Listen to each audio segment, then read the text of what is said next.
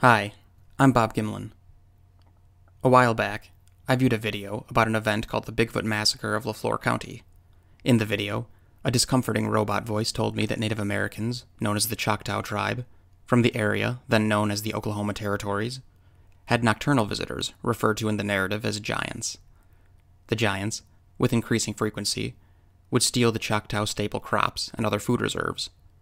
But according to the legend, they were becoming more bold. By 1855, the giants began to take children, presumably to eat. The natives, in their terror and desperation, turned to a local U.S. Army cavalry captain named Joshua LeFlore, who was half Choctaw himself. LeFlore led 30 Choctaw tribe members and 7 U.S. cavalry soldiers, all on horseback to where the giants were known to dwell. As they were riding through a clearing, they came to a wood line where they saw 4 of the hairy giants, waiting for them. The forest was allegedly littered with the skeletal remains of the children that had been taken. At a distance of 200 yards, LeFlore and his 37 horsemen opened fire with their .50 caliber SHARPE rifles. The giants waited, undeterred by the onslaught of .50 caliber rounds. LeFlore's mount, at the head of the charge, was instantly slain by a fatal blow to the head. Falling to the ground, LeFlore emptied his revolver point blank into one of the creatures, and in return, the giant pulled off his head. As quickly as the assault began, it ended, leaving all 4 Bigfoot slain, a number of the cavalry slain, alongside their captain. The remaining Choctaw buried their fallen comrades and captain, as well as what remained of the children, and according to the story, they burned the corpses of the giants. So I can verify that a place called LeFlore County exists in what is now Oklahoma, and that the Choctaw called it home. I can also verify that Oklahoma, especially in 1855, was more than suitable Bigfoot habitat. So the setting for this narrative is sound. But what about the conflict? Well, unfortunately, I can verify that in the past 25 years, a minimum of 4 children have been abducted by primates. At least 3 human children were abducted and killed in the 90s by a chimpanzee aptly named Saddam. And then in 2003, a chakra baboon abducted and killed an infant in South Africa. None of these children survived these well-documented abductions. Every legend has a kernel of truth, and though the setting and conflict of this narrative seem viable, the story's climax and credibility is where I take issue. Captain LeFlore's hunting party allegedly consisted of a total of 38 men, all on horseback, with .50 caliber rifles. And I don't care if we're talking about grizzly bear, bison, gorilla, or fighting urukai. When outnumbered 10 to 1 by men on horses, animals will flee. And they will flee fast.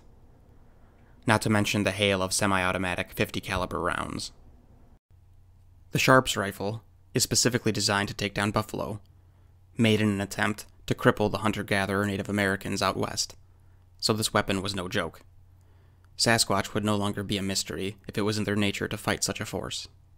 In fact, some of the best evidence we have of Bigfoot is exactly of the creature fleeing 2 horsemen, much less attacking an army of them. Also, I can see that Bigfoot are extremely hard to kill. However, 38 .50 caliber weapons firing at open targets would have made very short work of said targets. Credibility is very important in stories like this one. Bold claims require bold support. Unfortunately, this story has very little.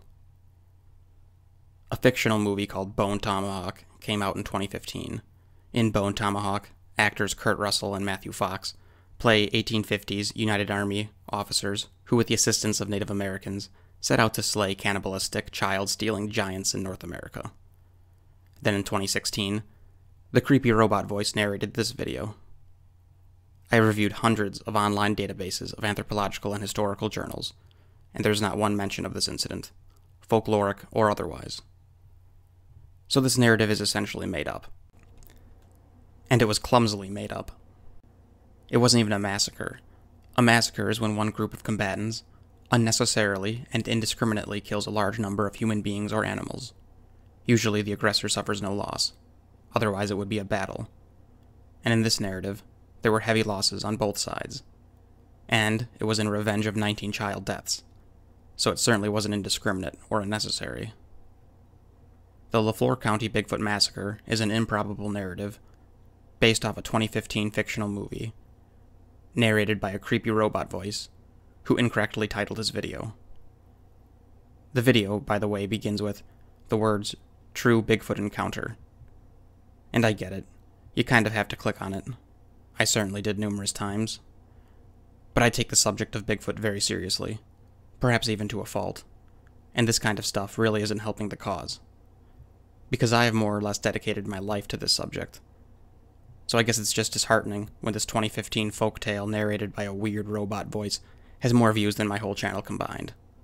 My channel being a summarization of years of academic and field research. But I do want to be completely clear about one thing. Modern Homo sapiens, like you and I, walked the same regions at the same time as dozens of other human-like species.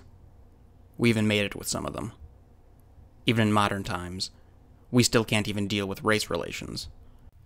So there is not a single doubt in my mind that we have engaged in armed conflicts with upright non-human primates.